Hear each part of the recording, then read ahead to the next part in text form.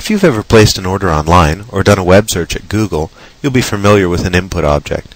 Let's go ahead here in AutoPlay Media Studio Professional Edition and click on the new input object icon. I'm going to press OK, and this creates an input object on my stage. As you can see here, it's almost identical to the search field at google.com or any other web search service. So basically it works the same way.